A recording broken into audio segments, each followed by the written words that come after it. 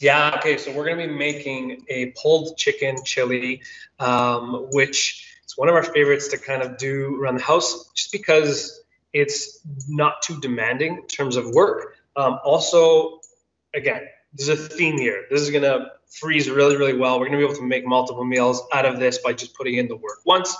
And it's just really nice kind of comfort food too, right? So, we're talking about, as a caregiver, you're putting in like a lot of, work, caring for someone, sort of taking in that comfort for yourself too is also really important. So this is one of my favorites, and we are gonna start off with the flavor, and we're gonna make this really nice spice rub. So I'm actually gonna put this screen down here.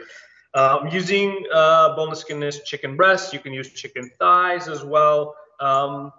You can go bone in. It's just then you're going to have to kind of sort through it after to remove the bones.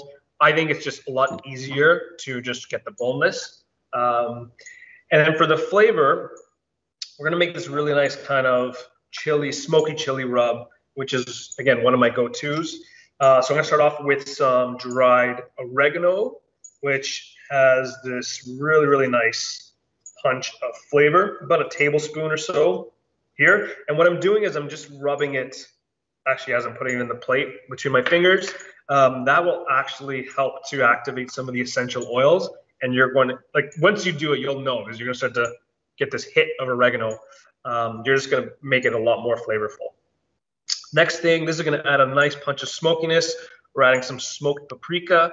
If you've watched our shows before, we use this quite a bit. We love it just because, again, adding this nice, rich flavor, but there's no heat to it. So if you don't like spice, if you don't like heat, then give this one a shot, because it does have this really nice sort of barbecue-y kind of flavor going on.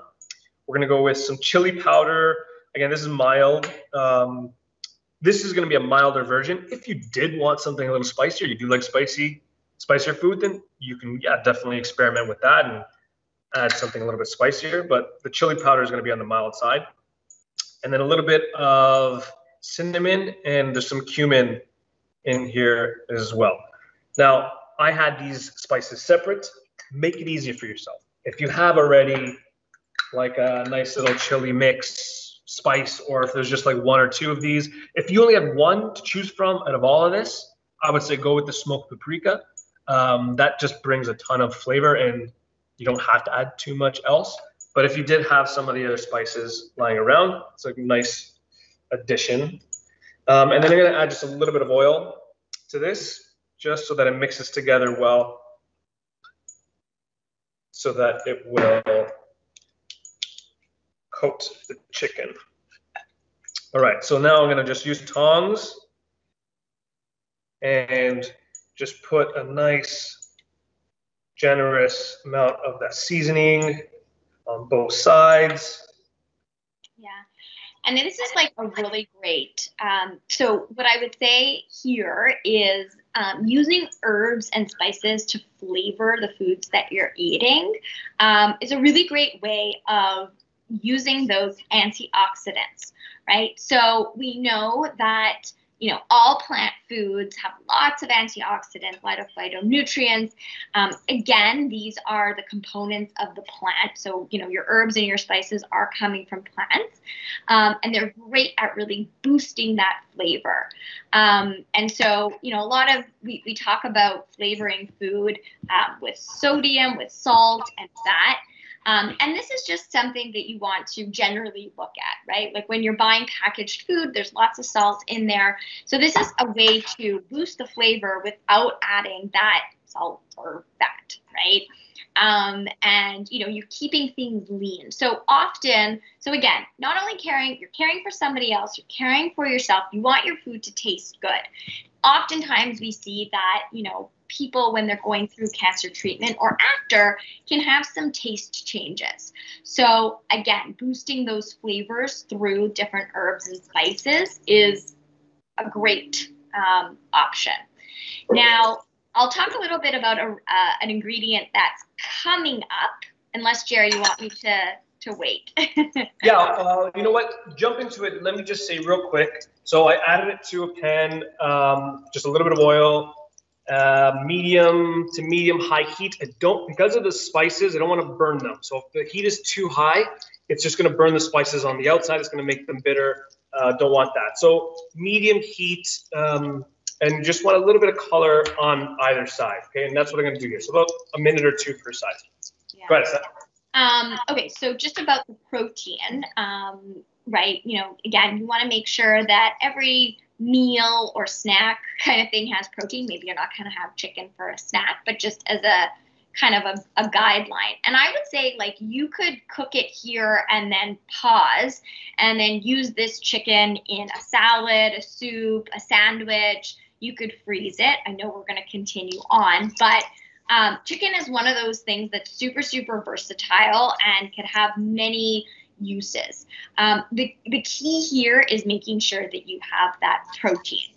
It helps build muscles. It helps provide energy. You're getting that iron, that iron, the B12, that are really important, especially to help manage fatigue.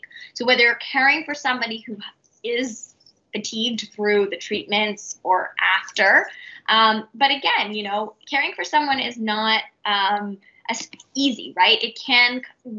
There could be exhaustion, there could be feelings of fatigue. So, you know, making sure that you're well nourished and getting those nutrients such as vitamin B12 and iron and folate into your day-to-day. And one way to do that is through chicken or any animal-based food. So it could be any of the red meats as well, though you want to limit the amount that you're having there.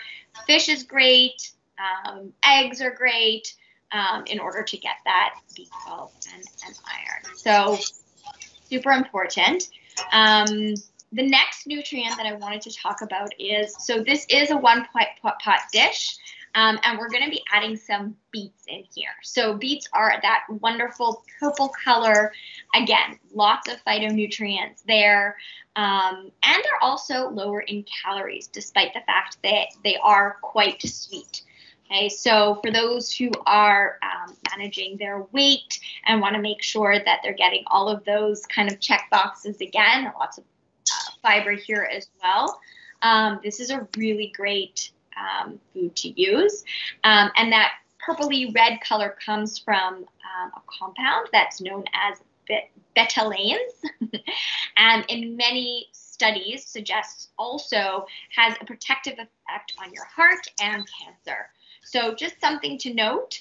They could be cooked, they could be raw, you could use both. Obviously, in this case, we're going to be using cooked. So just something that, you know, again, adding in lots of that color. So I'm just finishing up the last 30 seconds or so searing the other side of the chicken. And I'm going to mention as well, this is obviously one pot dish. We're going to be starting it in this pan. We're going to be finishing it in this pan in the oven. Okay.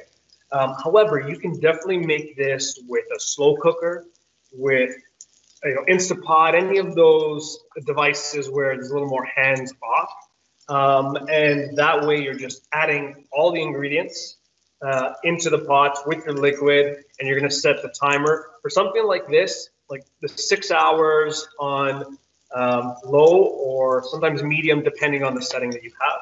Should be enough until it shreds. The chicken shreds apart easily. So you can do it either way. The only advantage of doing it in a pan like this, where we can get that searing action, is we're going to get that extra little bit of sort of caramelization, a little bit of that crust, a little bit of that extra flavor. So that's the only difference. It's completely up to you. But sometimes if it's easier to manage a meal through crock pot or like a slow cooker, then absolutely you can definitely approach this same recipe that way. Okay, so these look good. I'm going to remove them from the pan, and you're going to see some of that spice rub is going to stick to the bottom of the pan, which is okay. Just keep an eye on your heat. If you think it's a little too high, then lower it, because I don't want that to burn, right? And then to that pan, we're going to quickly add our veg. This can be whatever you want. Today we're going to have some peppers and onions, keeping it pretty simple, but they can also be even frozen. They have frozen peppers and onions now too. That's the beautiful thing, and just add it directly in here. and then use your spoon or tongs to kind of move it around and scrape up some of that seasoning. If you see that it is sticking a little bit, like the seasoning is sticking a little bit, add just a small touch of liquid at this point. I don't want to add too much because I want to get some color on my veg. So I'll just add a little bit, and that way I can scrape up any of the seasoning that's sticking. I don't want it to burn. Beautiful. And we just want to soften these up a little bit. So it'll take 2 minutes. And then to that, I'm going to add some more garlic. Love our garlic here. And I'm just crushing them with the side of my knife. I'm not really doing anything. I'll bring you down here. Anything too fancy. I kind of want that whole garlic to slowly cook and slowly soften as it finishes in the oven. If you're not a fan of finding like a giant clove, I think it's like kind of a fun game, but if you don't like that game, then you can definitely chop that up or mince it up so that it's a little bit on the finer side. Too, right? Like you could pick it out after you're cooked. Yeah, for sure. Absolutely. Yeah. I mean, what I love about it is like garlic, obviously in its raw state is going to bring a lot of heat, a lot of punch. When it's slow cooking, and this is going to go in the oven for like another 90 minutes, it's going to soften the garlic. It's going to become like a little bit sweeter. And so it's going to take a lot of that heat away, and it's kind of enjoyable just like that. But if you're not a big fan of it in its whole state, yeah, you can take it out after. It makes it a lot easier. Okay, so there's our veg looking great. To this, we're going to add some tomato puree. Now you can do this is from canned, right? So again, we're making it easy. And these are actually whole tomatoes that I kind of just crushed up a little bit. But you can use like a puree. They have a canned puree, jarred puree tomatoes, a couple cups in here. I'm not a huge fan of the already pre-diced tomatoes because they are, usually when they're canned and they're pre-diced, they're preserved so that they don't break down really well. And I kind of want these tomatoes to kind of break down and get soft. Okay, so we're going to go with the whole or puree tomatoes. And then we're going to add a little bit of stock to that as well. You can also just add water, but like a chicken stock or a veg stock. And I have about 2 cups. Again, it really depends on how much you're making. But a recipe like this, I mean, it's really hard to break, right? That's a beautiful thing about it. You can add a little bit more chicken, a little less chicken. You can definitely throw like a can of chickpeas in here, would be really, really nice. And we're going to return the chicken, that seared, beautiful seared chicken inside. So again, you just want enough liquid so that it almost completely covers the chicken. You can see a little bit of it still peeking out here. That's perfect. That's exactly what I want, because we're going to cook this the rest of the way with the lid on. And that's going to sort of braise in there. Lower heat, and it's going to get really, really nice and tender, really nice and soft so that we can just shred it, pull it apart really easily. And that's why, even for using chicken breast, which can, be notorious for being on the drier side, by cooking it in a liquid, by braising it in a flavorful liquid like this, it's still going to stay really nice and moist and juicy, and we don't have to worry about it drying out, which is great. So there is pretty much that's it. So we're going to cover it with the lid, and I'm going to put this in the oven, 350 degrees, and that's going to cook for about 90 minutes. Oh, no, wait. Sorry, I forgot an ingredient. I was going to say. Did an amazing job talking about all the benefits of beets. I forgot to add our beets. And we're not like promoting a brand or anything, but frozen beets are an amazing option. They're already kind of sliced, chopped, peeled, really, really easy, really accessible. Just as nutritious as fresh. So it's something that we really love using. And it's a little different for a chili, right? You might be thinking corn. Absolutely, add corn, add beans. But the beets I love the color it actually gives off and makes this chili look super, super like dark and rich. So great suggestion by Steph, and I think I'm going to continue doing it going forward. So we're going to add about a cup.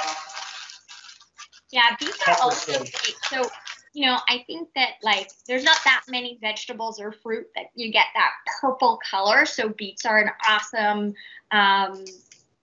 option. They're also high in vitamin C and potassium, right? So those are nutrients that you definitely want to include. Potassium, you know, anybody who has, you know, high blood pressure, potassium, something that you want to include more vegetables and fruit of. Again, if anybody is, you know, so this is just something that, you know, definitely kind of trying to boost those nutrients wherever you can. And throwing something in that's frozen is super, super easy when you're preparing these batched meals in advance. Okay. So we got it in the oven. It's going to slow cook for some time. And this is really great because, you know, you're able to kind of do some other things in the meantime. But I do always like to say, make sure you set an alarm so that, you know, you don't forget about what's going on in the kitchen. And there you have it.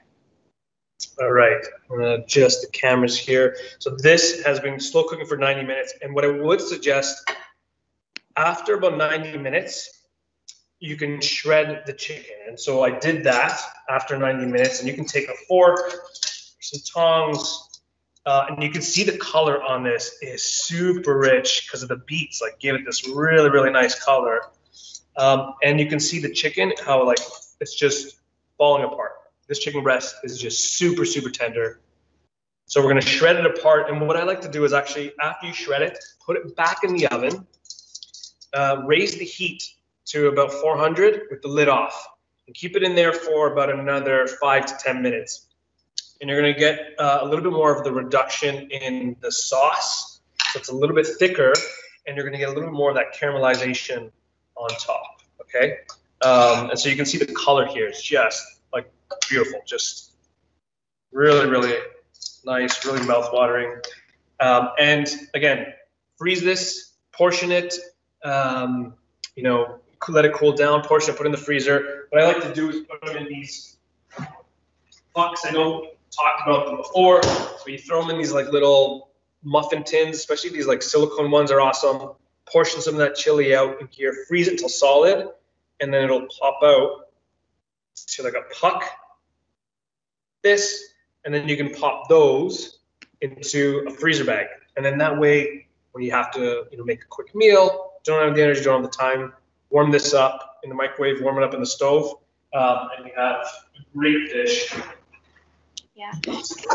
Jared, just one question. So, you know, we often talk about when people are caring for other people, sometimes patients are experiencing issues with, like, they get, like, smells can be off-putting.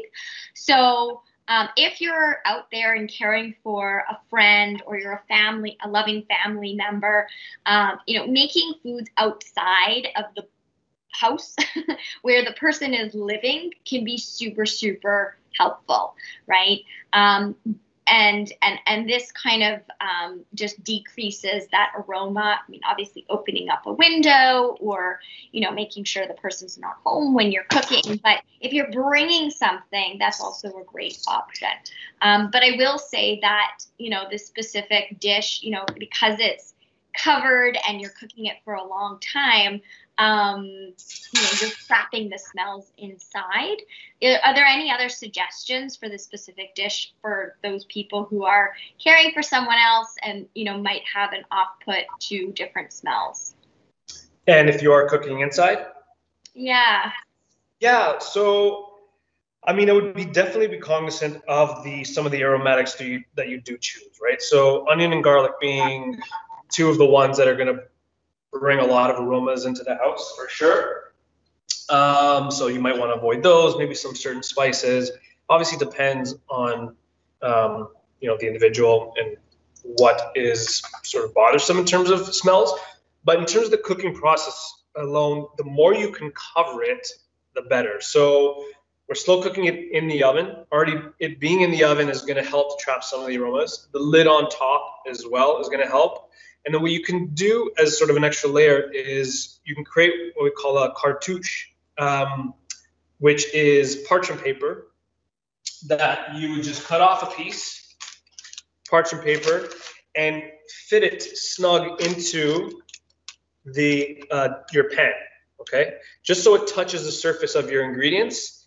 And then you can even, you can cut a steam hole. You don't have to in that case because it's going to slow cook in the oven. But put this onto the pan and then put a lid on top. Again, you're going to still smell it, but it will help to hold some of the aromas intact. Parchment paper is one that we cook with often, even when we make like fish pouches and like, you know, cooking in papillote. And making that parchment pouch does help to keep some of the aromas down. So hopefully that would help. All right, so that's it. I mean, we're finishing it up. Put it onto a nice little grilled tortilla here. Maybe finish it with some fresh herbs, some red onion, maybe a little bit of queso, cheese, or whatever you like. But that is our nice little pulled chicken chili with beets.